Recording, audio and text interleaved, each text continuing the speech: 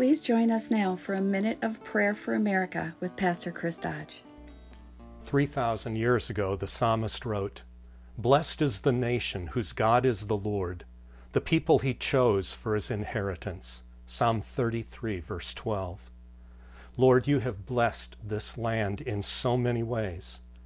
We pray that we may receive those blessings with thanksgiving, with humility, and with obedience.